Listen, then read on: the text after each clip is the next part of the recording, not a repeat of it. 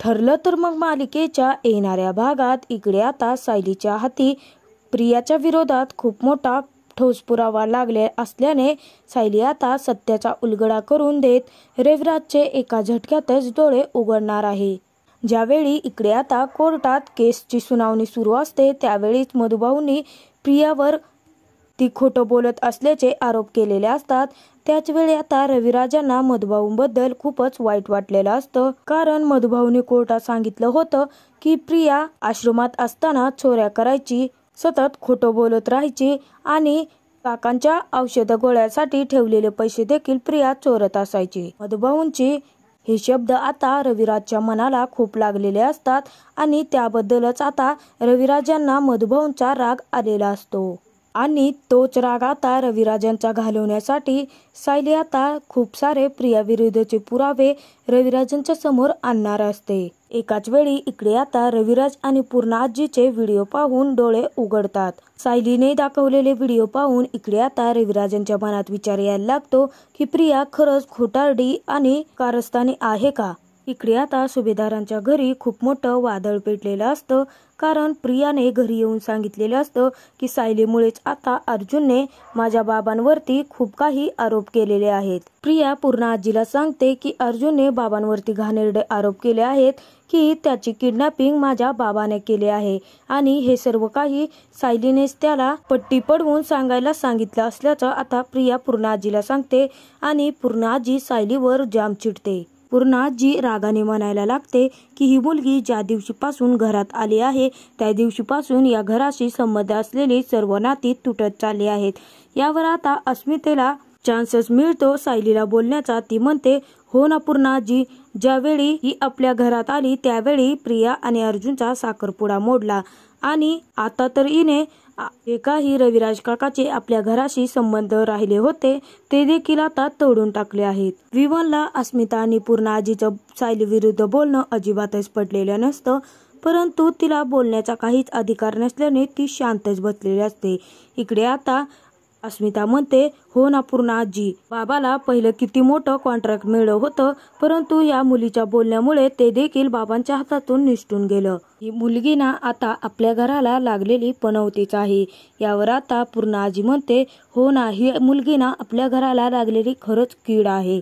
ती सायलीला म्हणायला लागते की तू आता अर्जुनला रविराजच्या विरोधात भडकवण्याची काय गरज होती, तुझ्यामुळेच आमची चांगली माणसं आमच्यापासून तुटत चालली आहेत आणि या सर्वाला फक्त आणि फक्त तूच कारणीभूत आहेस। सायलीला असं बोलत असतानाच अचानक अर्जुन येतो आणि थांब पूर्णा आजी, तुला सायलीला बोलण्याचा अजिबातच अधिकार नाही।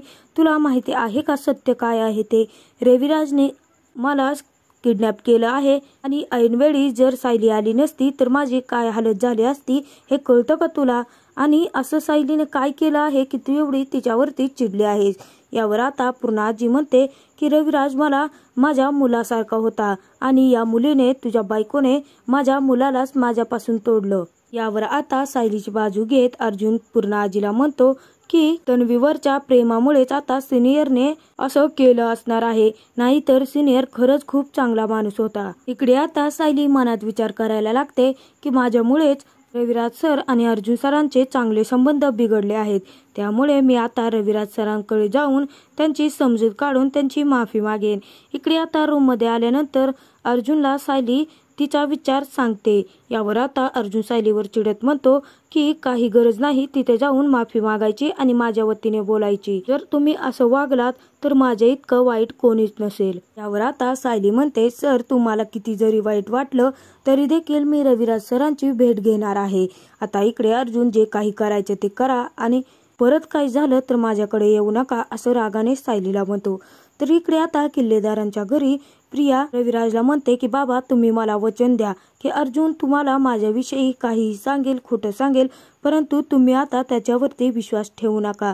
पाहिलंच ना, तुम्ही इतकं त्याला सर्व काही शिकवलं आणि चांगला वकील बनवलं, परंतु त्याने काय केलं, तुमच्यावरच किडनॅपिंगचा आरोप लावला। त्याने माझी दिशाभूल करण्याचा खूप प्रयत्न केला होता, परंतु माझ्या बाबांवरती पूर्णपणे विश्वास असल्याने मी त्याच्या बोलण्यावरती अजिबातच विश्वास ठेवला नाही। बाबा मला आज वचन द्या, जसा माझा तुमच्यावरती पूर्णपणे विश्वास आहे तसा तुम्ही आयुष्यभर माझ्यावरती विश्वास ठेवाल ना? यावर आता रविराजांना लेकीच्या बोलण्या शब्दांपुढे काही सुचत नाही. तो म्हणतो, हो बाळा, मी अर्जुनच्या बोलण्यावरती अजिबातच विश्वास ठेवणार नाही. अर्जुनने माझ्या वकिली पेशाला पूर्णपणेच आज कलंक लावला आहे, त्यामुळे तो माझ्या मनातून असाही उतरलाच आहे. यावर आता मी तुला वचन देतो की कायम तुझ्यावरती विश्वास ठेवेन आणि तू जसं सांगशील तसंच ऐकेन. यावर आता तन्वी खोटं खोटं रडायचं नाटक करते आणि रविराजला आपल्या शब्दांच्या जाळ्यात अडकवते. तर इकडे आता सायली देखील माघार घ्यायला अजिबातच तयार नसते आणि सायली देखील आता इकडे रविराजांची भेट घ्यायला आलेली असते. रविराज सायलीला पाहता क्षणी निघून जायचा प्रयत्न करतो, परंतु सायली त्याच्या पुढे हात जोडून त्याला थांबवते आणि म्हणते की तुमच्यामध्ये आणि यांच्यामध्ये गुरु शिष्यांच्या नात्यापेक्षा मुलाचं आणि वडिलांचं नातं जास्त होतं आणि त्यावेळी सुद्धा तुम्ही मला तुमची मुलगीच मानलं होतं. आज मी तुम्हाला एका मुलीच्या नात्याने समजूत काढण्याचा प्रयत्न करण्यासाठी आले आहे. यावर आता रविराज म्हणतो, तू माझी समजूत काढणार? एक तर तूच आता अर्जुन आणि माझ्यामध्ये भांडण लावलं आहेस आणि या सर्वाला तूच जबाबदार आहेस. यावर आता सायली म्हणते, नाही सर, मी जे बोलते आहे ते खरंच आहे. मी तुम्हाला अर्जुन सरांना जिथे किडनॅप करून ठेवलं होतं ती जागा सुद्धा दाखवते. यावर आता रविराज म्हणतो, आणि एकतर ते मधभाऊ, त्यांनी माझ्या मुलीवरती चोरीचाच आळ ढकलला. असं करायला आणि भरकोर्टात हे बोलायला त्यांना जराही लाज नाही का वाटली? आता मात्र सायलीला जरा रागच येतो. सायली रविराजांना म्हणते, उद्याच्याला वटपौर्णिमा आहे आणि त्याच दिवशी अर्जुन सरांना कुठं किडनॅप केलं होतं हे मी तुम्हाला दाखवते, तुम्ही फक्त माझ्यासोबत या. इकडे आता रविराज ठीक आहे म्हणून तेथून निघून जातो. वटपौर्णिमेच्या दिवशी इकडे रविराज सायली सोबत अर्जुनला ज्या बंगल्यामध्ये किडनॅप करून ठेवलं होतं तिथे सायली त्याला घेऊन येते आणि सांगायला लागते की हेच ते घर जिथे अर्जुन सरांना ठेवलं होतं. अर्जुन सरांची गाडी दुसरीच व्यक्ती चालवत असल्याचे मी रिक्षामधून पाहिलं आणि त्या गाडीचा पाठलाग करून इथपर्यंत आले आणि अर्जुन सरांना सोडवलं. वर आता रविराजाला जरा विश्वास बसतो आणि तो म्हणतो, मग प्रियाचं काय? त्यावर आता सायली म्हणते, सर, प्रियाचं असं बाहेर सतत फिरणं आणि छोटी कपडे घालणं मधुभाऊंना मान्य नव्हतं.